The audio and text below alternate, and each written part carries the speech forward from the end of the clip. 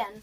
Over in the far left corner, we have the Gerbils Digging Tower, which is a DIY that was inspired by Aaron's Animals and Vanilla Ham Ham.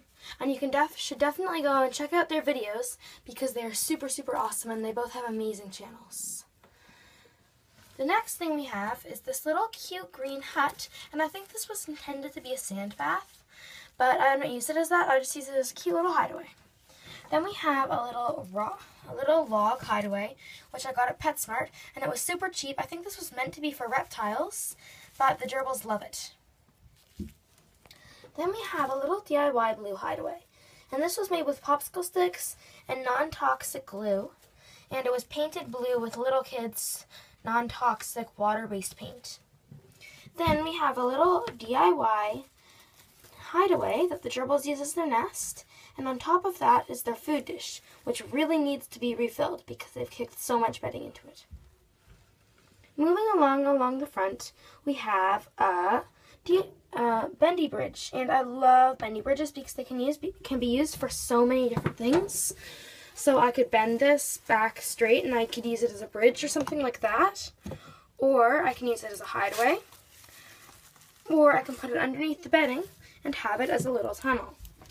Then we have this cute little flower pot food dish that I'm using, and this was intended to be like a tiny little flower pot for one of those mini plants, but I just use this as a food dish.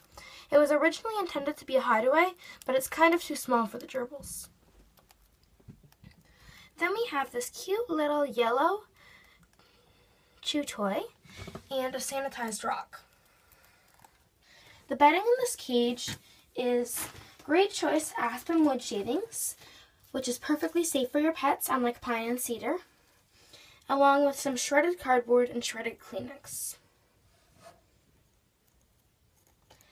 So you may have noticed that there is not a water bottle in this cage, and that is because I have a water dish.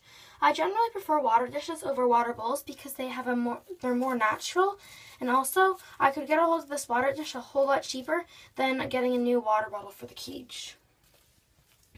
And you also may have noticed that there is no wheel in the cage.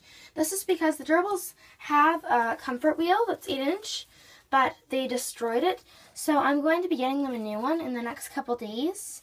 And you don't need to worry about them getting exercised as the cage is huge. The dimensions of this cage are 20 inches by 40 inches, which is a total of 800 square inches. And also they have plenty of time in their balls, so they can have lots of chance to run around. That's all for today, guys. I hope you enjoyed this video. Don't forget to like the video if you liked it, and subscribe to my channel if you haven't already. See you next time on Abby's Animals.